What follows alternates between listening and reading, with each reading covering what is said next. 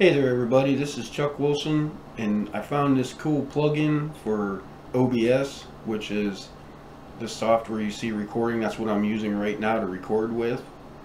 And what it does is it allows to record multiple monitors at the same time, basically. Well, not at the same time, but it auto detects whichever monitor the mouse pointer is over, it starts recording. So I'll show you real quick here. If I slide over, you can see it instantly automatically switches to the right monitor. I have 3 monitors set up right now, although I am using 4.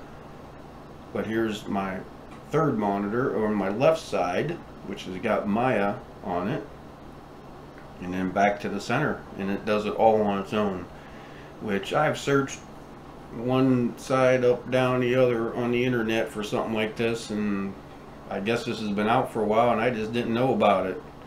But today I want to show how it works and get it set up and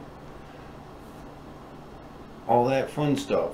But in order to do that, I've already tried recording a couple times and I have ran into problems because trying to use this and show how to set it up is not working out, because certain things change the screen and then you can't see what I'm doing. So what I'm going to do is I'm going to make this in 3 parts. It's going to have to be 3 parts. This one's going to be really short. It's almost over actually. And when I come back, I'm going to be recording with Shadowplay, NVIDIA Shadowplay, which it's alright, but it's not nearly as good as OBS. And I'm going to set this up from scratch, showing how to do all this. So in the next scene, or the next screen, we will be using Shadowplay. So check out part 2.